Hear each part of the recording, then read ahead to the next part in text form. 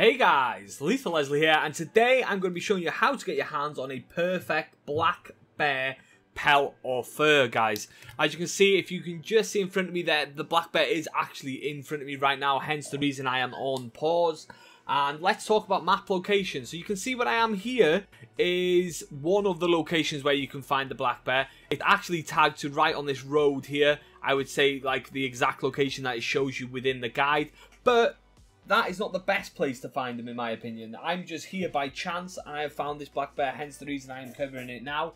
But the best place to find these bears is here, around this general area here. So I'd say right on this tag. Again, it's based on the road, is one of the best places.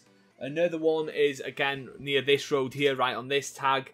But this general area is the most populated places for the black bear, according to the guide anyway. So that is where I suggest you go and look for them if you are searching. Obviously you can try out a place like where I am now if you want, but it's apparently not as common. So anyway, that being said, let's go and talk about the weapon we're going to be using today. And the weapon we're going to be using is a sniper rifle. I'm not going to go off it just yet because I am obviously going to try and take the shot on this bear now.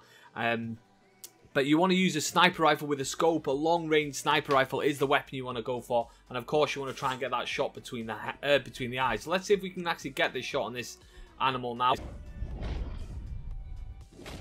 So when you're going for the shot, you want to go for between the eyes, guys.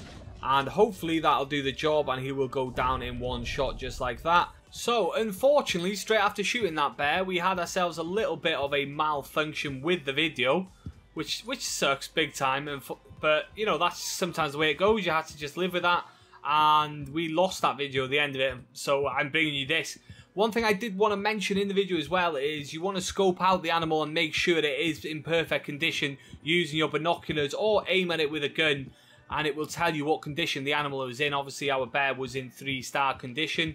Otherwise you're going to end up killing an animal that isn't really worth killing because you need it in perfect condition. One thing I should have mentioned that I actually forgot to mention a little bit earlier on, and we did miss out on the bear. Hopefully I'll put a screenshot in for you guys now, if I can, of the bear in perfect condition on my shoulder, so you can see that it was in perfect condition. And I'm going to leave that one there anyway. If you liked the video, like the video, subscribe if you want to see more. Thanks for watching, as always, and take it easy.